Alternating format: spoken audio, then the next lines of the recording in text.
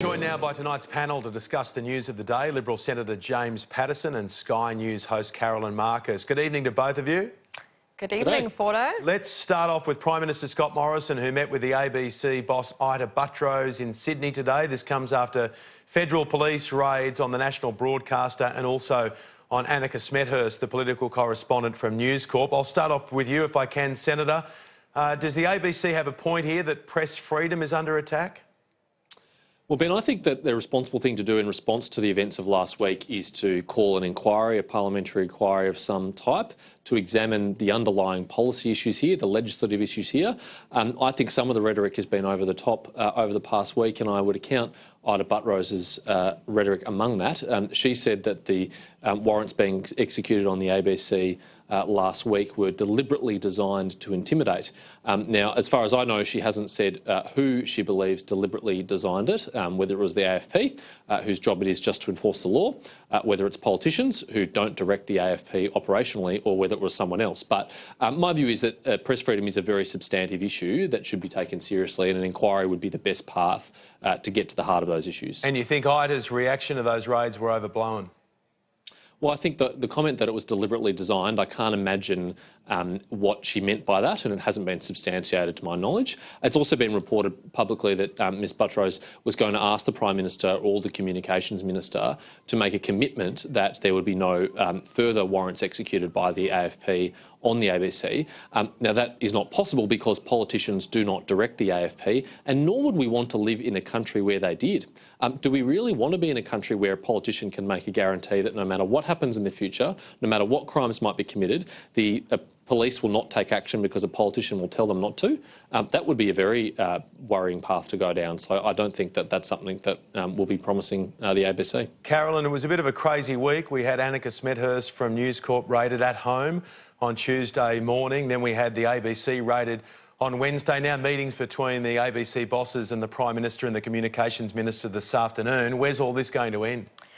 Well, it might end in an inquiry, as the senators just put forward. But look, I have to disagree with James. I think that that they were designed to intimidate. When you have a situation like Annika Smethurst's, the raid on her home, not even her office, but her home, that lasts for 7.5 hours, when AFP officers are going through her underwear drawer, the conclusion, you can't come to any other conclusion other than this is a tactic that is designed to intimidate not just the journalists, but the whistleblowers who are speaking to the journalists. Now, I take the point that it's that the government may not have ordered this raid, that the AFP makes their own decisions in this, but I still think that there were some intimidation tactics that were used, and it's a really chilling time for journalists. You pick up on an interesting point. It was a curious place to begin the raid, at home, wasn't it? When you're dealing with work-related issues, work computers,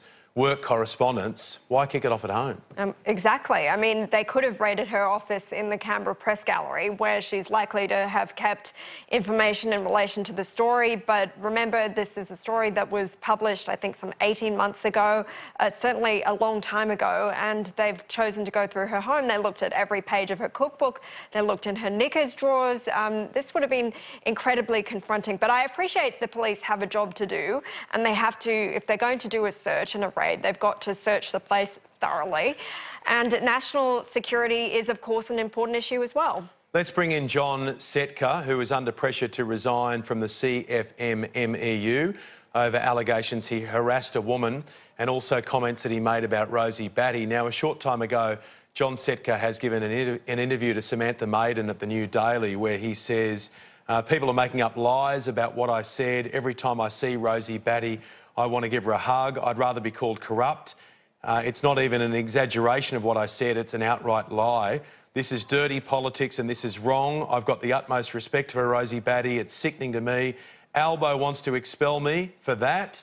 Please.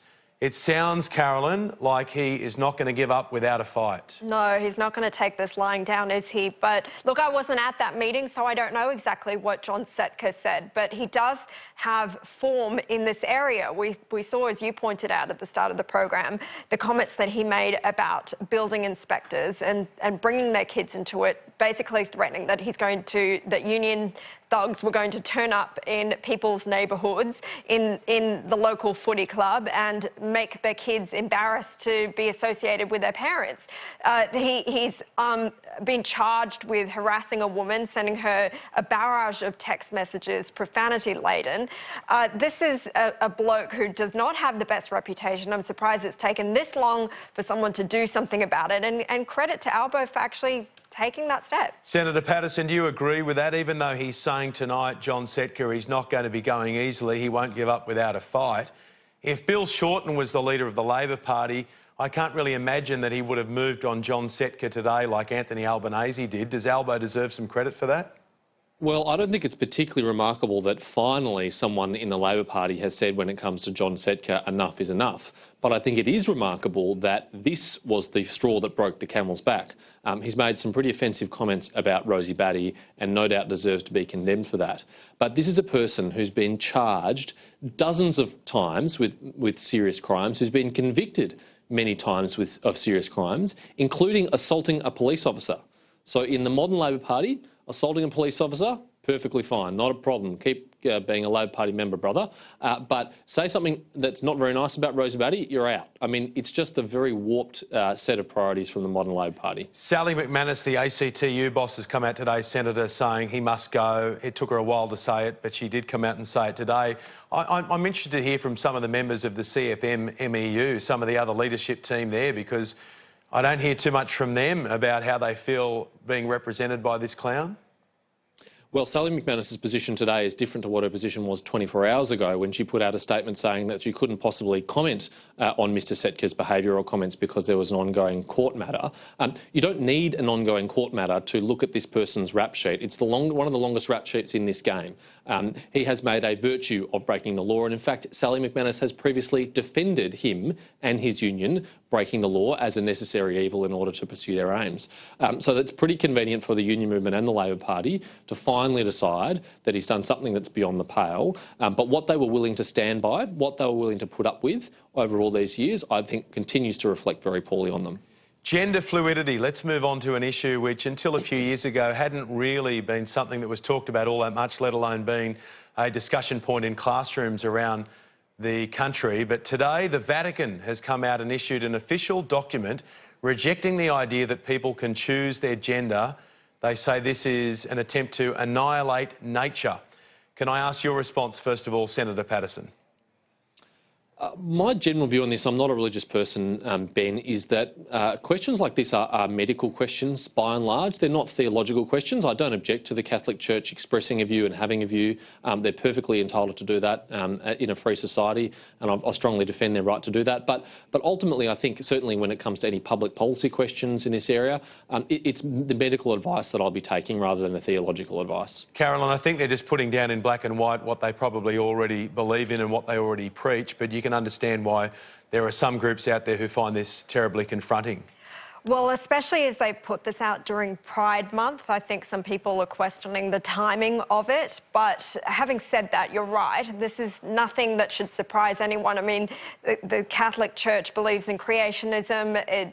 Obviously, Adam and Eve, a man and a woman created by God, they're not going to be coming out and having any very liberal views on transgenderism. And I agree with James. I think that the Catholic Church, the Vatican, should have a right to express its beliefs in this area, as in any other area, where it's their honestly held religious beliefs. And obviously people have a right to come out and say they're upset by them and criticise them and say they go against what we know in modern science. So, Senator, if it's up to the medical fraternity to decide these things, and they are currently deciding that it is possible that people are able to change genders, then you support that whole notion?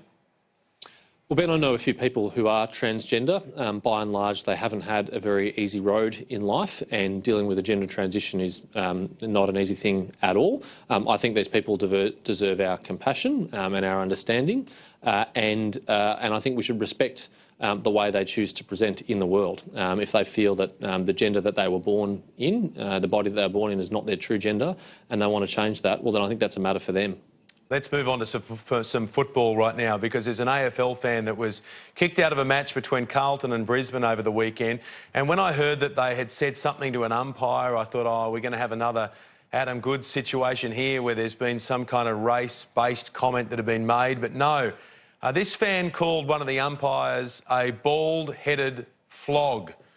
And it begs the question, Carolyn, is that fair enough, or are we getting a little bit too soft when someone can be punted from a game of AFL from the crowd for calling an umpire a bald-headed flog?